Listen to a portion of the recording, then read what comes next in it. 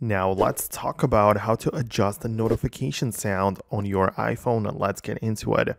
So you can open up the settings and then find the notification section, right? And you can set up some different things depending on the app that you are working with, right? So you can, for instance, just find the messages right there. And if you just open up the messages and notifications, you can find that the sound section allows you to switch to a different notification sound. So you can choose a different one from the prepared or default options, or even use one from the iTunes store, right? So this is how it works for some built-in apps, but some other apps like third-party ones like Instagram or whichever else you like to use, they don't seem to have any notification sounds settings here available.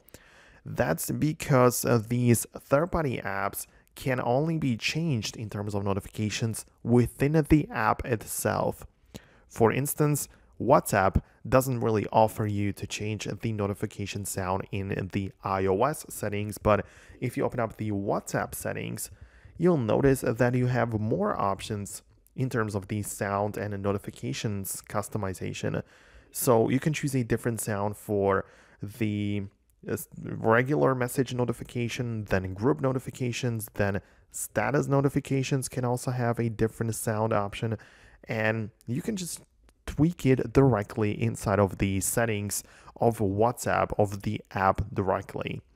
When it comes to some other apps, well, I don't think that Instagram has that feature built into the app, but the point is that you can only change it if the developers of that app integrate that option directly into the app. Because in iOS settings, only a few built-in apps have the ability to tweak that.